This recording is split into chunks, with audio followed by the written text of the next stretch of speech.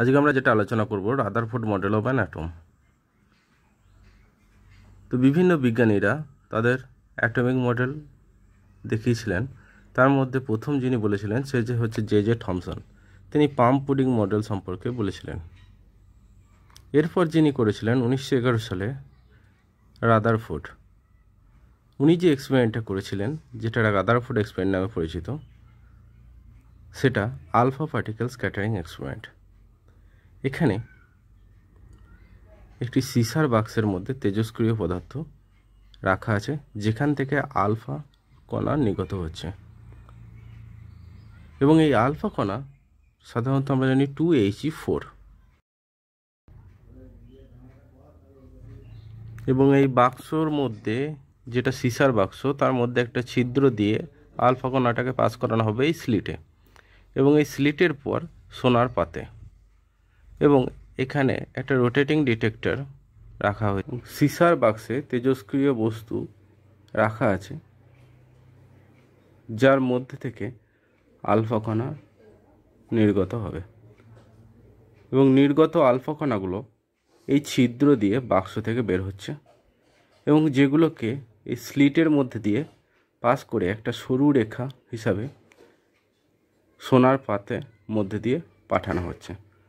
Thomson model অনুযায়ী বেশিরভাগ পরিমাণে আলফা পার্টিকেল ডিফ্লেক্টেড হওয়া দরকার ছিল, অর্থাৎ it was expected from Thomson model that it should show a large number of deflections, কিন্তু বাস্তবে তা হয় না। রাদারফোর্ডের এক্সপেরিমেন্টে দেখা যায় বেশিরভাগ আলফা কণায় আনডিফ্লেক্টেড পার্টিকেলস, অর্থাৎ এইগুলো, আর কিছু অল্প সংখ্যক ডিফ্লেক্টেড পার্টিকেল, আর খুবই কম সংখ্যক রিবাউন্ড পার্টিকেল, অর্থাৎ যারা যে পথে এসছে সেই পথেই ফিরে যাচ্ছে। এবং আমরা যদি সোনার পরমাণুর মধ্যে দেখি যে আলফা কণাগুলো পরমাণু ভেদ করে চলে যাচ্ছে, যেগুলো আনডিফ্লেক্টেড পার্টিকেলস বা আনডিফ্লেক্টেড আলফা কণা বলো, কিন্তু যখন নিউক্লিয়াসের কাছাকাছি যাচ্ছে তারা ডিফ্লেক্টেড হচ্ছে, কারণ নিউক্লিয়াসও ধনাত্মক আধানযুক্ত এবং আলফা কণাও ধনাত্মক আধানযুক্ত। কিন্তু খুব অল্প সংখ্যক আলফা কণা, যেটা নিউক্লিয়াসের সোজাসুজি এসছিল, সেটা যে পথে এসছিল সেই পথেই বেঁকে যাচ্ছে। এটাই ছিল রাদারফোর্ডের আলফা পার্টিকেল স্ক্যাটারিং এক্সপেরিমেন্ট, এবং আমরা এই রেখা থেকে সমস্ত দেখতে পাচ্ছি। আমরা যেটা দেখলাম, তাহলে এখানে রাদারফোর্ডের আলফা পার্টিকেল স্ক্যাটারিং এক্সপেরিমেন্টটা দেখছি, যেখানে আলফা পার্টিকেলটা তাহলে কি হচ্ছে, যে গোল্ড ফয়েলের মধ্যে দিয়ে পাঠানো হচ্ছে, অর্থাৎ সোনার পাত দ্বারা মধ্যে দিয়ে পাঠানো হচ্ছে, এবং সোনার পাত দ্বারা কিছু পরিমাণ বিক্ষিপ্ত হচ্ছে, এবং বেশিরভাগ পরিমাণে না বিক্ষিপ্ত হয়ে বেরিয়ে চলে যাচ্ছে। এবং এই যে লেয়ারটা যেটা ডিটেক্টর রাখা হয়েছে, এই ডিটেক্টরটা সাধারণত দেখা যায় যে এটা ZnS অর্থাৎ জিঙ্ক সালফাইডের কোটিং করা থাকে। তাহলে কি জিঙ্ক সালফাইড যখন আলফা রশ্মির সাথে মিশে, তখন আমরা একটা ক্ষত বা ক্ষতের সৃষ্টি হবে, যেটা আমরা স্ফুলিঙ্গ এই ধোঁয়াকারক পেতে পারি। ওকে, তো এবার আমরা দেখবো যে এখান থেকে কিছু বেসিক কোশ্চেন আমাদের করা হয়। তো সেই কোশ্চেনগুলো কি কি, কোশ্চেনগুলো সম্পর্কে একটু আলোচনা করে দেখব।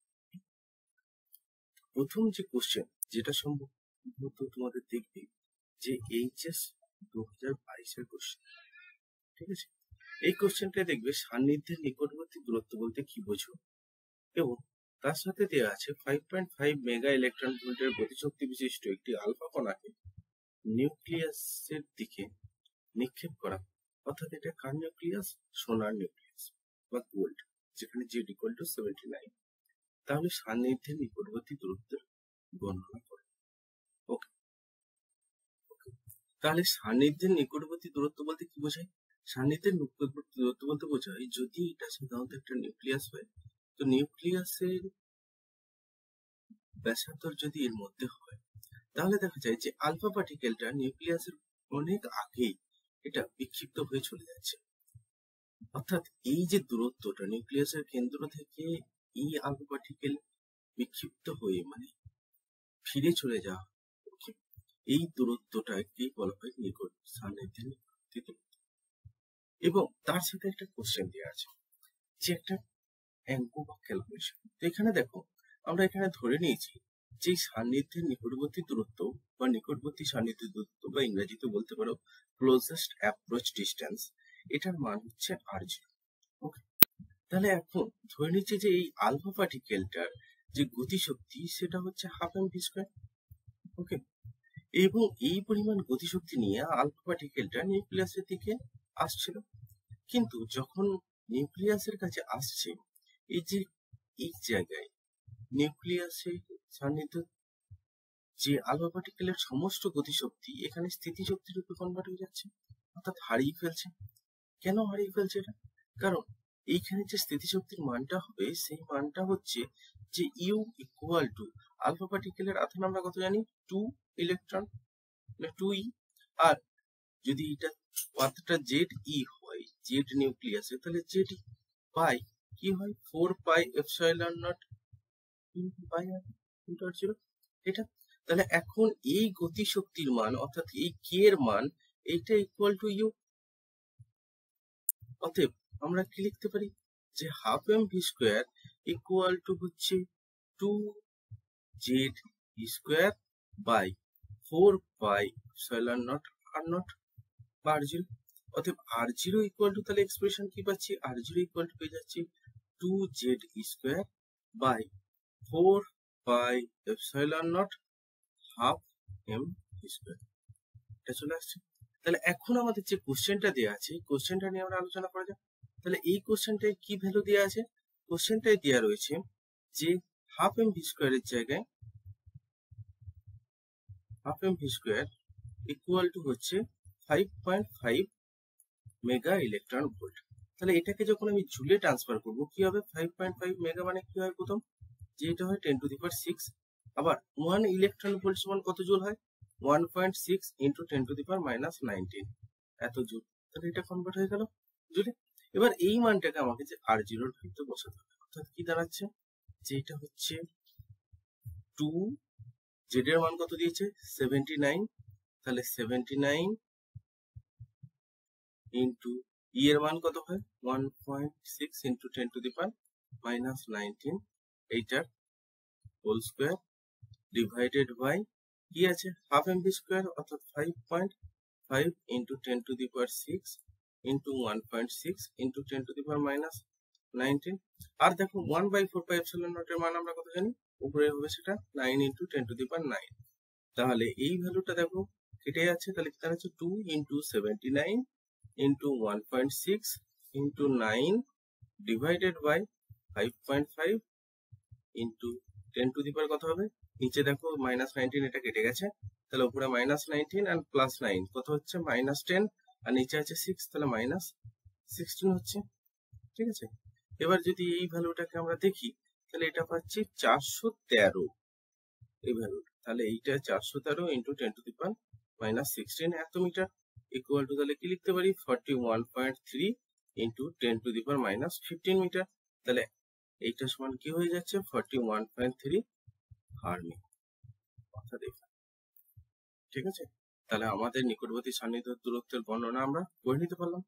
ওকে, তাহলে এইরকমই আর একটা কোশ্চেন করা যাক নিকটবর্তী সান্নিধ্য দূরত্ব দিয়ে। তো দেখে নিই কোশ্চেনটা।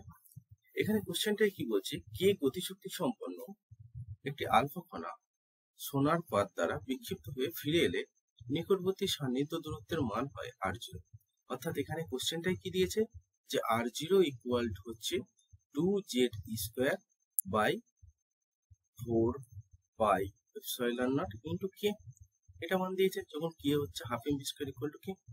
এখন বলেছে যদি নিকটবর্তী সান্নিধ্য দূরত্বের মান বের করো যখন গতিশক্তির মান কত দিয়েছে 2k, অর্থাৎ আলফা কণার গতিশক্তি 2k হলে নিকটবর্তী সান্নিধ্য দূরত্বের মান কত হবে।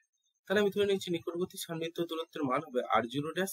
তাহলে r0' ইকুয়াল টু কি হবে 2ZE² বাই 4πε0 ইন্টু 2k, তাই তো। তাহলে এখান থেকে আমি কি করতে পারবো, এই দেখো এই যে মানটা, অর্থাৎ এই মানটাকে যদি বাদ দিই 2টাকে বাদ দিই, তাহলে এই মানটা কার মান, এইটাই তো r0 এর মান উপরে লিখেছি। তাহলে এখন এইটার ভ্যালু আমরা কি পাচ্ছি, এইটা ইকুয়াল টু পেয়ে যাচ্ছি যে r0/2, অর্থাৎ এইটাই হয়ে গেল এই দূরত্বের মানটা। বোঝা গেল? তাহলে নিকটবর্তী সন্নিহিত দূরত্বের মানের অঙ্ক আমরা কিভাবে করব।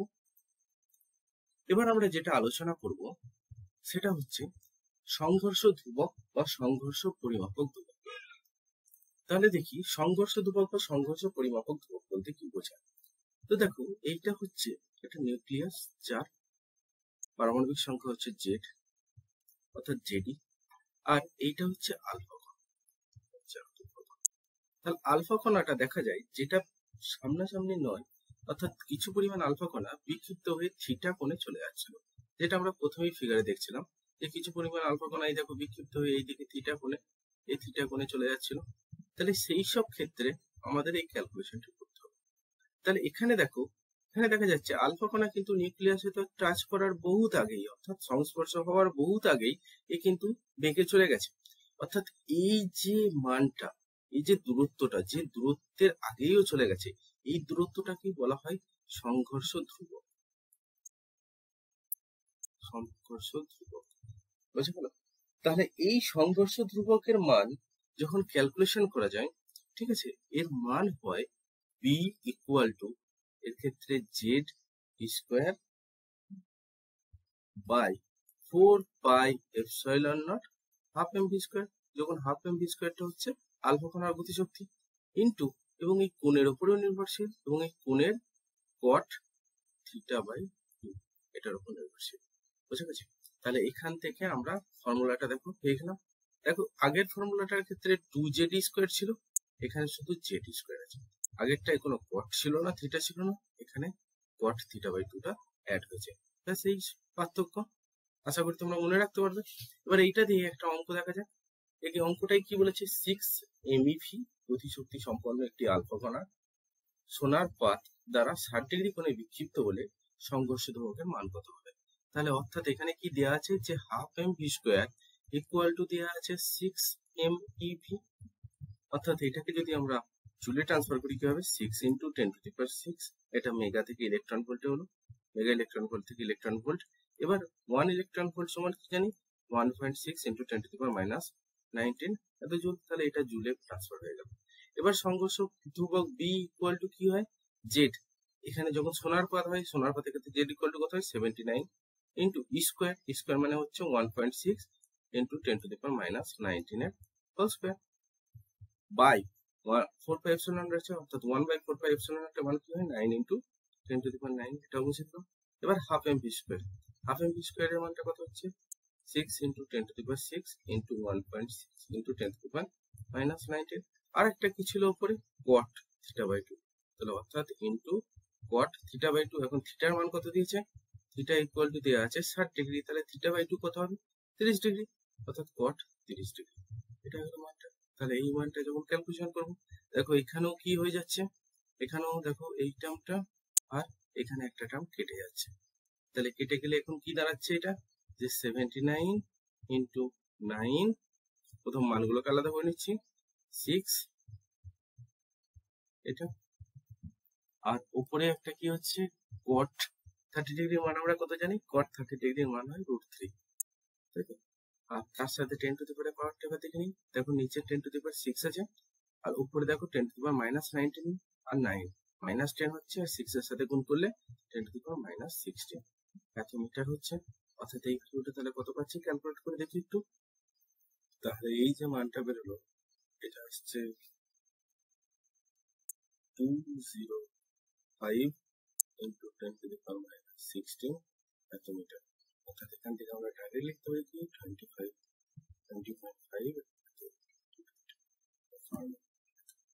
ঠিক আছে। তাহলে আমরা ভ্যালুটা পেয়ে গেলাম। এবার আসছি এর পরের কোশ্চেন, কিরকম টাইপের একটা ধরনের কোশ্চেন দিতে পারে, সেটা কি কোশ্চেন দেখো, দেখা যাক কোশ্চেনটাই তাহলে কি কোশ্চেনটা দিচ্ছে, যে রাদারফোর্ডের আলফা কণা বিক্ষেপণ পরীক্ষায় 60 ডিগ্রি কোণে বিক্ষিপ্ত আলফা কণার সংখ্যা হচ্ছে 5 × 10⁶। তাহলে 120 ডিগ্রি কোণে বিক্ষিপ্ত আলফা কণার সংখ্যা কত। তাহলে এইরকম যখন মান দেবে, তাহলে এগুলো আমরা কিভাবে ক্যালকুলেশন করবো, তাই? তাহলে দেখা যাক এর পদ্ধতি। তো দেখো, আমরা সাধারণত জানি যে এই যে আলফা কণা মানটা, এইটা সাধারণত কার উপর নির্ভরশীল? এন এর মানটা। যদি এন সংখ্যক আলফা কণা থিটা কোণে বিক্ষিপ্ত হয়, তবে রাদারফোর্ডের মড অনুযায়ী যে ক্যালকুলেশনটা আমরা পাই সেটা এন প্রপোর্শনাল টু হয় 1/sin থিটা বাই 2 এর to the power 4। Theta by 2 এর ঘাত হচ্ছে 4 sin। তাহলে এইটাকে আমরা একেবারে লিখতে পারি কি, যে কোসেক 1/sin মানে কোসেক হয়, তাহলে cosec theta by 2 to the পাওয়ার 4 এটা। তাহলে এখন প্রথমটার ক্ষেত্রে ধরে নিচ্ছি থিটা 1 60 ডিগ্রির জন্য n1 এর মান কত দিচ্ছে? n1 ইকুয়াল টু দিচ্ছে 5 ইন্টু 10 টু দি পাওয়ার 6 সংখ্যক। আর এখন থিটা 2 120 ডিগ্রির জন্য আমাকে তাহলে n2 এর মানটা বের করতে হবে কোশ্চেনে। তো দেখা যাক কিভাবে বের করবো। তাহলে বসাই ক্যালকুলেশন। তাহলে আমরা কি জানি? অতএব আমরা এইভাবে লিখতে পারি যে n2 by n1 equal to cosec to the পাওয়ার 4। এখন দেখো প্রথম n2 এর ক্ষেত্রে থিটা কত আছে? 120, তাহলে 120 বাই 2 কত হচ্ছে? 60 ডিগ্রি। আর প্রথমের ক্ষেত্রে 60 ডিগ্রি আছে, 60 বাই 2 কত হচ্ছে? 60 বাই 2 ইকুয়াল টু হয়ে যাচ্ছে 30 ডিগ্রি। তাহলে এটা হচ্ছে মানটা। তাহলে এখন মানগুলো বসাই। তাহলে কোসেক 60 ডিগ্রির মান কত হয়? অর্থাৎ 1/sin 60 ডিগ্রি, সেটা হচ্ছে 2/√3 টু দি পাওয়ার 4 এর সাথে ম্যাচ করে। আর সাইন 30 ডিগ্রির মান কত হয়? হাফ। তাহলে কোসেক 30 ডিগ্রির মান কত হয়? 2। তাহলে 2 টু দি পাওয়ার 4। দেখো 2 to the power 4 2 to the পাওয়ার 4 উপর নিচে কেটে যাচ্ছে। তাহলে এখানে কি দাঁড়াচ্ছে? যে এটা হয়ে যাচ্ছে দেখো 1/9।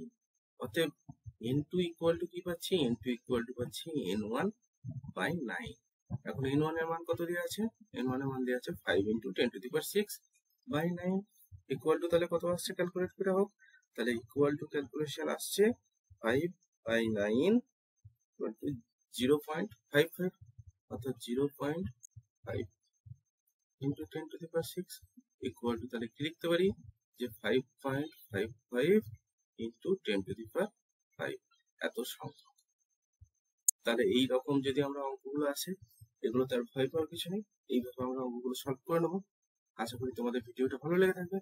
তাহলে আর বলতে হচ্ছে না, অবশ্যই লাইক, শেয়ার এন্ড সাবস্ক্রাইব করে দিও। Thank you. আবার দেখা হচ্ছে পরের ক্লাসে। ততক্ষণ তোমরা সবাই ভালো থেকো।